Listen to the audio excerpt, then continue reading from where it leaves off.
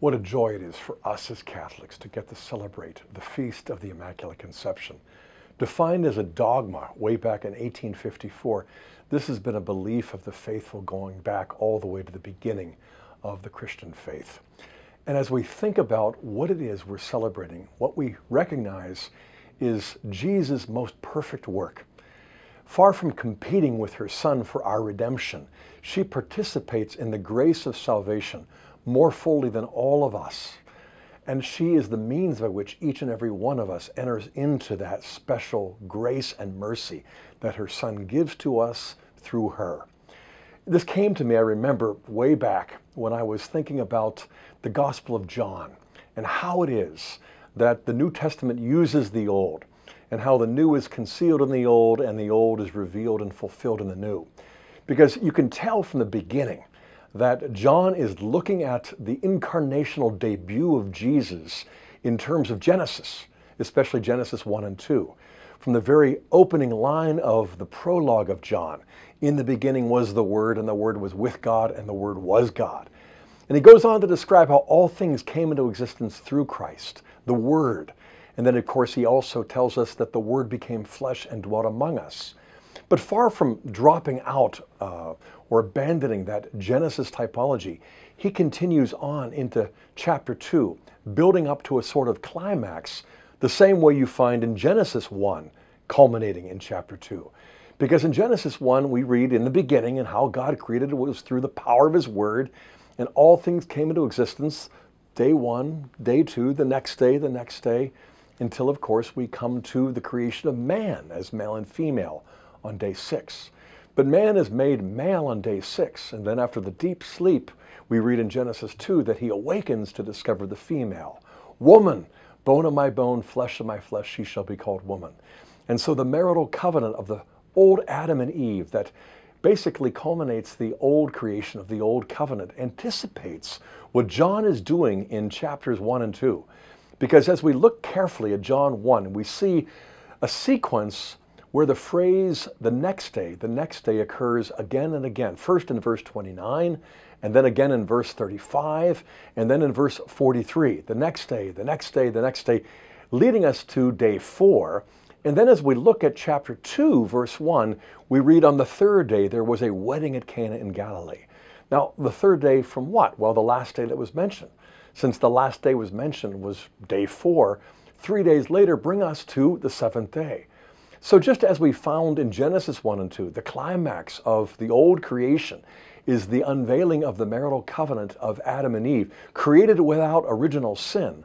So we have in John 1 and 2, the new creation of the new covenant, revealing the new Adam and the new Eve, because there on the third day, the wedding at Cana in Galilee, which is the 7th day of this new creation week, we don't have information about the bride and groom.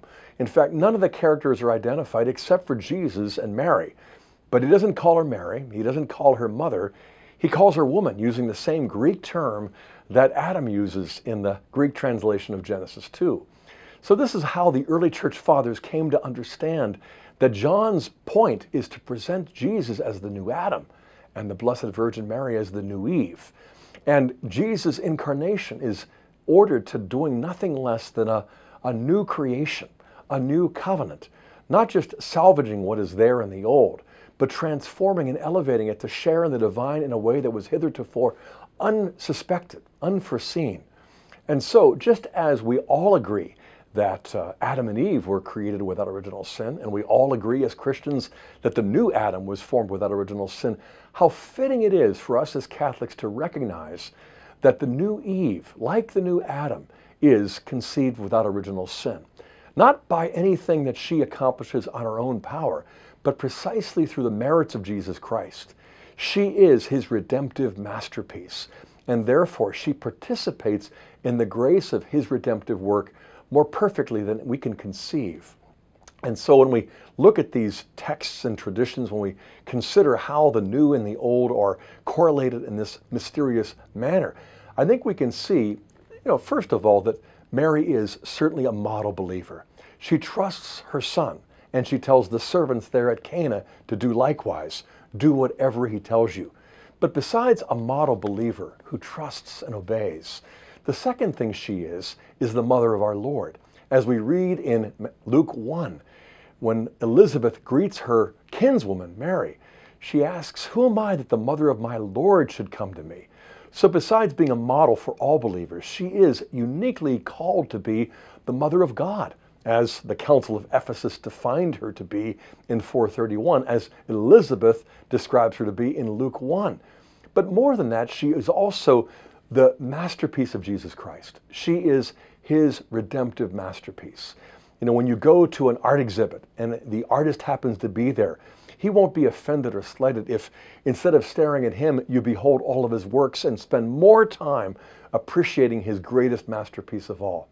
And so on this feast of the Immaculate Conception, we are beholding with gratitude and joy Jesus Christ's greatest work of our salvation, which is the Blessed Virgin Mary.